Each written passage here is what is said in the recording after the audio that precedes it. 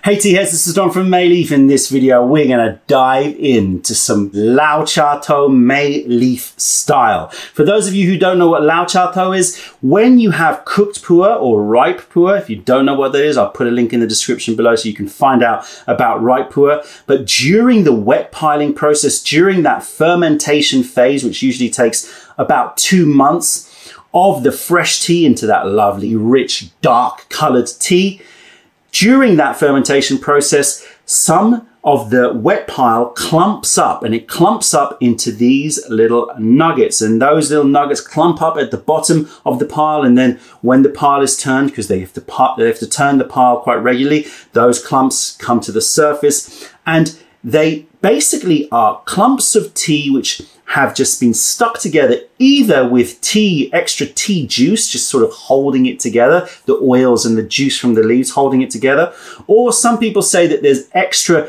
mycelium activity, so extra sort of strands of mycelium during the fermentation process which bonds it together. I don't know what's true. My suspicion is it's more likely just simply to do with compression and the sort of stickiness of those tea oils, just stick them together. And so you get these little nuggets here. And they are, considered to be very high quality Chou pu'er, although you get varying grades. Obviously, the actual quality of the starting material, the quality of the fermentation process is much more of a factor in this. But they are certainly sought after, and they definitely have a different taste to them. And the taste is very interesting because on the one hand, they start off quite light and very easy drinking because of the fact that they're sort of essentially these nuggets. You have much lower surface area of extraction, and so the brew is actually lighter to begin with. But because of the fact that the fermentation of these nuggets have happened where the leaves are all tangled together, you have less oxygen within that clump of leaves, and therefore you're probably going to get more fermentation inside. So on the one hand, it's light to start off with, but on the other hand, they have a lot of longevity. They go for a very long period of time. And that's what I want to do today. I want to brew this up, taste it, but also see how many infusions I can get out of it. So we're going to crank up the temperature of this kettle, and we're going to weigh out some tea. I've got a small guy one here, it's a 70 ml guy one.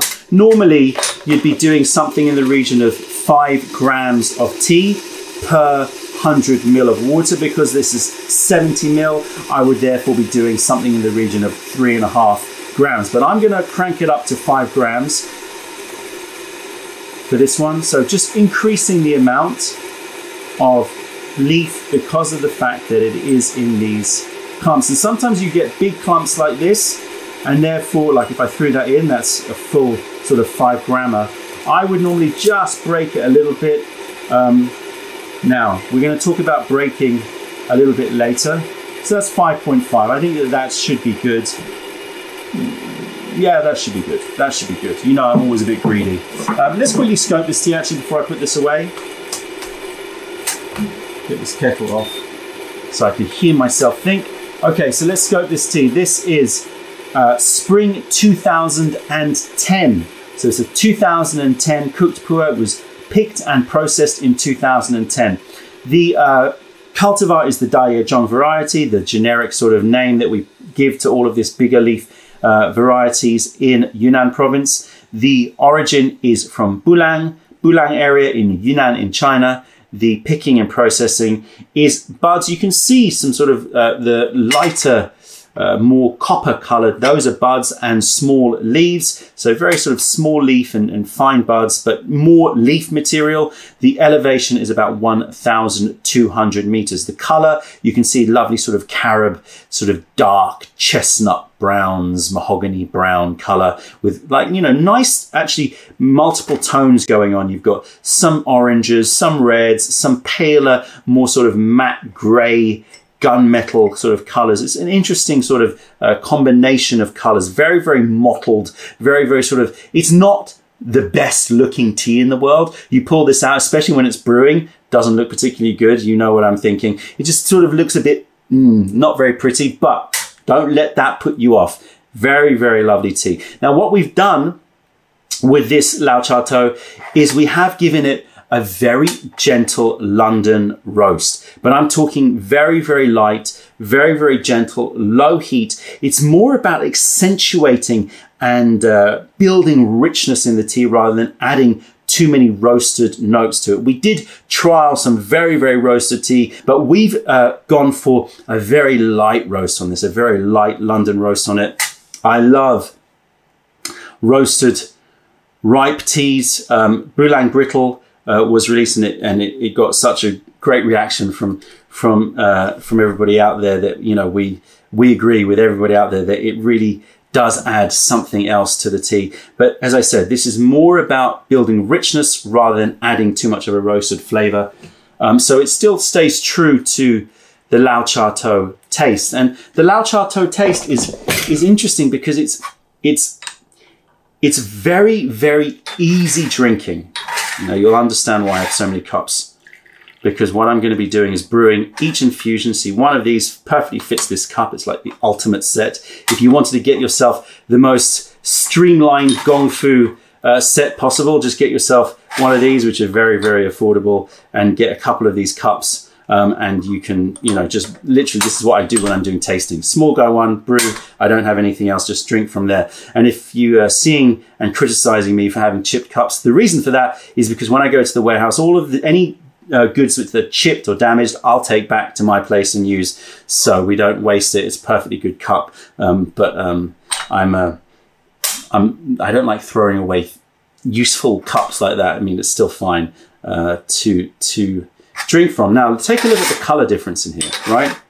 You can see darker and lighter. So you're gonna, there's a lot of variation in the fermentation and in the shape and fermentation of Lao Cha Tou. And that's something that you need to sort of accept because of the fact that these have been clumped up. You're not going to get this sort of even surface area for fermentation. So you get a bit of a difference. And as I was saying, Lao Cha Tou, what's interesting about Lao Cha Tou is it's very sweet.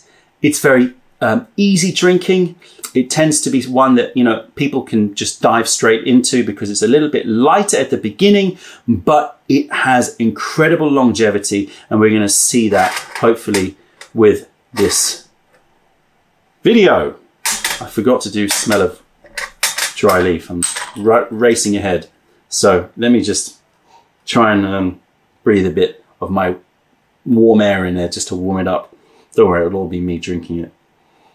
Yeah, so what's interesting about Lao Cha Tou is I actually think that the dry leaf or the dry clump, the dry nugget smell is sort of a bit funky. It's got a funk to it, which is why some people say maybe it's got a bit more mycelium. Now, it doesn't have any wet, stored, fishy, none of that. No wet, stored aroma at all. But the smell is sort of like got malt, a little bit of sort of saltiness to it. A little bit of a sea air, not fishy, not seaweedy, but just salty. In China, they talk about egg yolk smell or sort of salted egg yolks. And it has that sort of got a salty, rich, creamy, malty note to it. Yeah, and it's got, because of the bake, it's got a little bit of a toasted, tiny bit of a toasted note, but more like sort of toasted rice cakes. So let's have a smell of these wet leaves here. You can see the color has, as I said, sort of an uneven mottling of color. And that's not because of uneven roasting. That is how it comes. Okay. Now, wow. A bit of camphor, a bit of cardamom, a bit of Chinese herbs. So you're getting all of those very danky, lovely, spicy notes. But it's also very, very creamy as well. I'm getting things like fudge, vanilla. So the malt has transferred into that. I'm getting a little bit of dried prunes in there. And there's a creaminess as well. And that creaminess really reminds me of cheesecake, like so those salted duck eggs, those yolky, that kind of a creamy note on the dry has turned into sort of like a cheesecake with a bit of like blueberries, and then you've got prunes and spicy notes. It's just A very, very engaging, complicated, complex, but all delicious notes. Now, I really want this temperature to be super high. It was an 85 now. I want it to be very, very high because of the fact that it's low surface area, because it's in those clumps, and it's going to require a lot of work to sort of extract. Anyway, you want hot water with Lao Cha Tou. Don't brew cool, in my opinion. You can experiment, do whatever you'd like, but I would not advise you to brew cool. Poor little mouse. I forgot him. I tend to forget my tea pets when I'm speaking in front of the camera, but I'm sure he'll get some rinse. I'll tell you what, I'll put him in here, waiting patiently for his or her brew. Okay, let's do this. So what I'm gonna do, I'll taste the first one with you, and then I'm gonna brew up a few infusions. Now, as I say, boiling hot water, not frightened of direct brewing, just pouring it straight on these. And we're gonna leave it about 25 seconds, something like that. And you'll see how light this tea is compared to sort of loose leaf. In fact, what I'll do, just so that you can see that? That almost looked like the rinse, right? But it's not the rinse. That's your first 25 or so second infusion, but lighter. And Lao Cha Tou also seems to have a little more of a sort of pinkish, reddish, pinkish, orangey, but like more peachy, pinkish hue to it. Really, really love the color. I do love the color of Lao Cha Tou. So there you go. That is the color of the first infusion. Let's give this a taste. Texture is light to medium, but it will thicken. And this is why I'm doing it this way. I want to show you the progression through the infusions. So at the beginning, it's going to be very light. So don't let that sort of freak you out like, oh, this is a very light tea. It has so much longevity to it, this tea. The taste, sweet, some woods, some spicy vanilla pods and woods, that woody note, like rock sugar. It reminds me of if you have a very, very shiny, dark chocolate, you know, the chocolate which is used mostly to how can I explain it?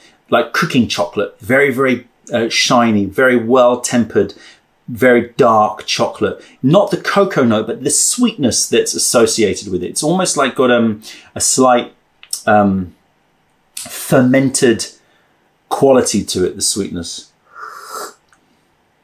The roast is very, very gentle. You can hardly taste it. In fact, I'm pretty sure that if I didn't tell you that it had been baked, you would not have guessed.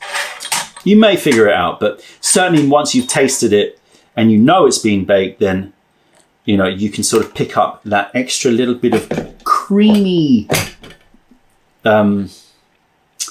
biscuity note to it, but nothing toasted to it. Right, so that was number one. We're going to do 2, 3, 4, 5, 6. I'm going to brew them all and we'll come back and take a look because I need to get my stopwatch on for this one. All right, so that's brew number 6. So what I did was second infusion, I actually dipped the time a bit lower. So similar to what you would do with maybe ball rolled oolongs. The first infusion, because it's also tightly clumped up the leaves, you just want to brew it for a bit longer. Then you can reduce it down to about 15 seconds. And then I added 5 seconds each for each infusion. And you can see the liquor color is pretty much identical across the board. So that's 2, 3, 4, 5, 6 infusions. Let's and you can see the leaves here are pretty much exactly the same, right? I'm going to confuse myself here, aren't I? So 2, 3, 4, 5, 6. You can see the leaf is pretty much identical, and they are pretty dense, right? Pretty dense. They're going to start to open up a little bit, but they still have a lot of density to them, and so you can see they're gonna take a while to open up. All right, let's give these a taste. Number 2. Already a lot thicker. So medium to thick now. Delicious, so sweet. Sugars just come to the fore like candies, like boiled sweets, boiled candies, hard candies. And the sweetness has a slight cooling nature, like a minty sweetness to it. Yeah, like I want to say like mint candies, but not that mint, but with a slight, maybe like a cough sweet that has a slight menthol note to it. But there's also this creaminess there from the cheesecake. It's turned into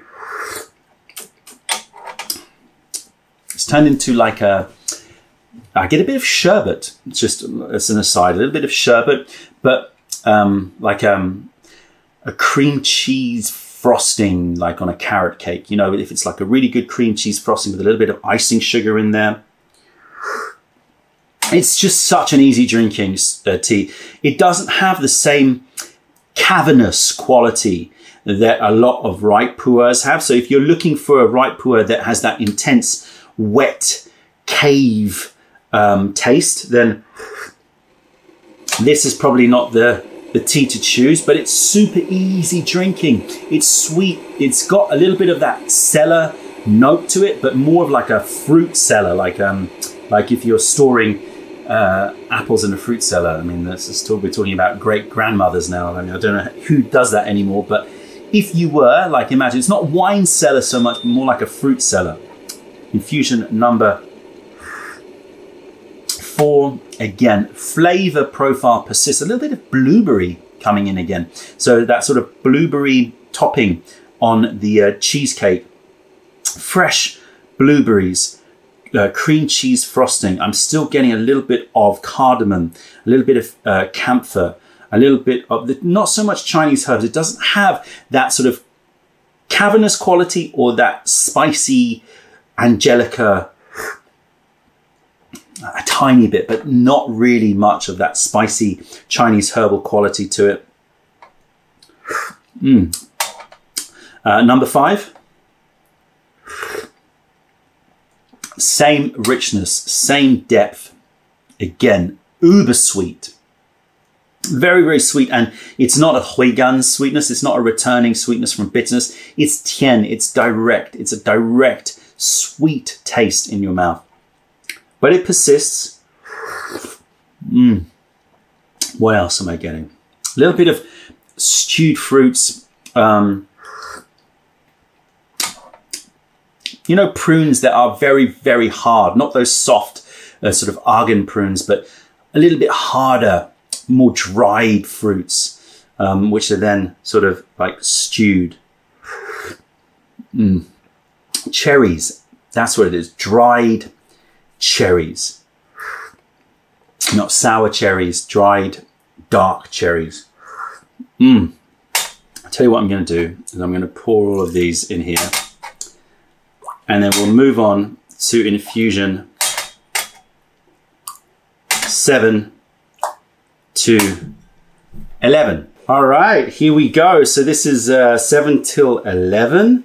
Again, check out the color on these. I mean, really very, very little difference. So I'm still adding like 3 seconds for every infusion. So, you know, we're brewing fairly long time, but again, I keep on messing up my cup orientation, but I've got to show you. Look at that. I mean, really, they're still pretty, you can feel that they're opening, but it's still pretty brittle in there. It's still nowhere near open. So this is 7 to 11. Taste through them. That little mouse is patiently waiting, but still, this is still for me, mousy. A little bit of sort of a apple skin freshness coming through a little bit more, but again, rock sugars, hard candies, blueberries, a little bit of mintiness, a little bit of spice, and what is that? Will come to me.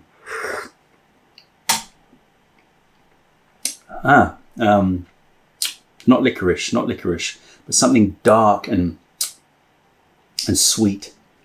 I have imagery of like dark, black sort of hard candies for some reason, with a sort of minty, slight creaminess to them, like mint humbugs, but very, very deep. And there's something else there, like a woody sweetness. Is it like, maybe it's an antique woody sweetness? Like the smell of mahogany or the smell of rosewood is coming through. Again, the flavor difference on this is barely perceptible. That one's hot. Ooh, that was hot. Just freshly brewed, that one, so needs to cool down a bit. Very, very similar flavor profile. All of those good notes, sweet, so sweet and easy drinking. Right, now we're up to brew number 11. You can keep going. You can also boil this tea, so you could definitely boil this tea and it will make a really lovely brew. But what I like to do, and it's frowned upon by some, I do like to open these up because I find that you're going to impact a little bit in terms of texture, although I like, those of you who watch me know that I like a bit of quench and dryness. See what I mean? Like, look at that, how that's different to that. That clearly shows under fermentation compared to this one, right? So it's just, I don't think it's true to say that all Lao Cha Tou is more fermented or less fermented, but certainly there is more unevenness. And we have tasted a lot of Lao Cha Tou. And, you know, it can be a little bit hit and miss. Depends, as I said, on the quality of the wet pile and the quality of the starting material. Let me just clean myself up. Very, very sticky. Wow. Very, very sticky. And that's interesting because it shows you that it's probably a lot to do with these sticky leaf juices that holds it together, or at least at the moment, that clearly feels like the case. I'm going to give a little bit to this mouse, just simply because I feel sorry for him. Right, now we've still got 100-degree water, and I'm going to brew up. Now I'm going to reduce the brewing time back down to about 30 or 40 seconds, something like that. Now, as I said, Lao Cha Tou, some people, I mean, I think that the common opinion is don't break up your Lao Cha Tou. But, you know, I have experimented with it, and I find when you get to sort of infusion 12 to 14, it just sort of adds this little twist into your session where you can just flip it and go, right, I want to go stronger and sweeter. And as I said, it will impact texture a little bit. So you may find that it's a little bit more drying on the tongue, but that doesn't really bother me much at all. So let me do one infusion, and then I'm going to roll through more infusions just to see how much we can get out of it. So that was probably about 40 seconds.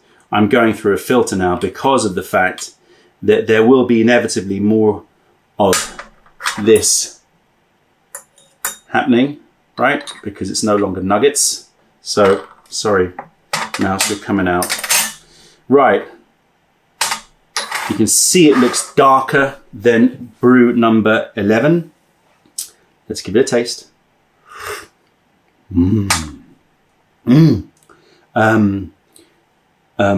So definitely drier. Definitely you've got more puckering and more, not puckering so much because that feels like it's from the sides. Definitely laying down more dryness on the tongue. So if you want an uber smooth tea, then don't do this. And I understand the reasoning why people say don't break up the Lao Cha Tou, but the flavor change is so interesting. More of that creaminess comes out, more of that cream cheese frosting, that cheesecake note. Definitely. It definitely has more of sort of a custardy note to it.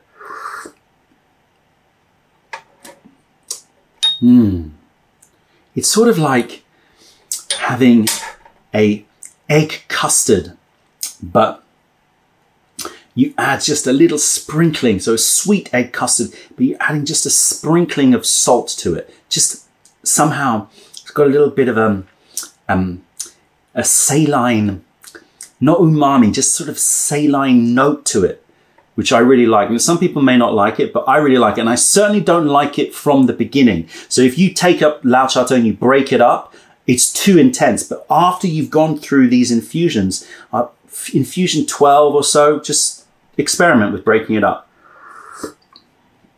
Adds a funk to it, which is so, so nice and engaging. And that mintiness is still there, and I'm still getting that sugary, hard candy note. Let's have a smell of this empty cup before we move through infusions 13 to 17. Starting to become a bit odd, but here we go. Yeah, it's there in the cup. Let's see. Different. Right, so this is more sweet, creamy and sweet, but the creaminess is like a sort of milky sweetness with some dark baked TEAWARE biscuits. And this one is just like egg custard tart with salted pastry. So sort of like imagine an egg custard tart with a sweet pastry, but then with that addition of salt, like a digestive biscuit. If you know those in the UK, like digest. So it's like a cheesecake. You know how you get that sort of graham cracker digestive biscuit base. Oh, much more intense, much richer. Right, I'm gonna keep brewing. Let's see how many we can get out of this tea. Brew number 17, and as you can see, this tea ain't giving up. And actually, because I broke it up, it's infusing faster, so you could probably get even more infusions if you left it as nuggets and let the nuggets open up naturally, slowly. But look at this. I mean, it just keeps on going. So this is 13 to 17. Let's give it a taste. Ooh, okay, like a little bit toffee, yeah, like very old school toffee. A little bit of a brightness. I can't quite put I'm going to say sherbet still, but it's something different to that. Yeah, I'm moving all the way to the end because still very, very nice. Still bags of flavor going on. It's not giving in. And you can see the color here. This is like brews, whatever, the first sort of 6 brews or 7 brews, and you can compare it to these brews. And you'll see that they're pretty much the same color. It's just an amazing tea how long it lasts. That sweetness is like the mouth finish is very, very sweet. Icing sugar sweet. And that sherbety, it's not sherbet. I'm still trying to work it out. Yeah, it's blueberry. It's this blueberry skin. You know when you have blueberries and you just, the skin has a slight acidity to it. Just that's what it is. Finally, it was bugging me. So 17, should we keep going? I'll quickly run through the rest and we'll try and get to the end of how many infusions this Lao Cha Tou will give you. Infusion 18 to 22.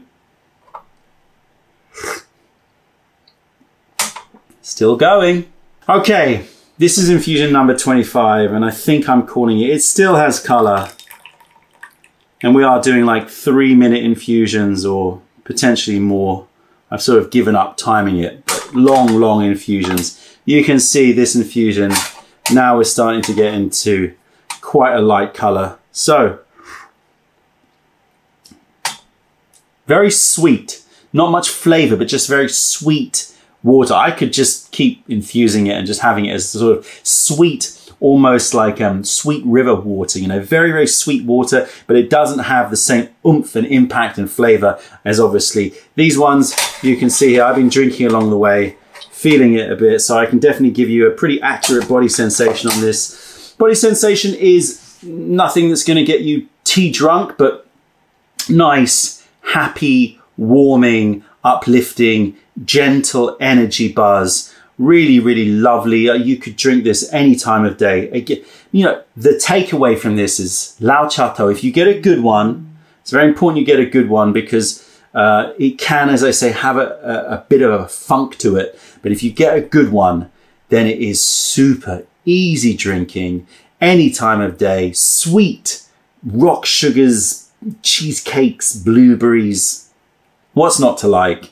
So definitely one for maybe introducing someone into shocha.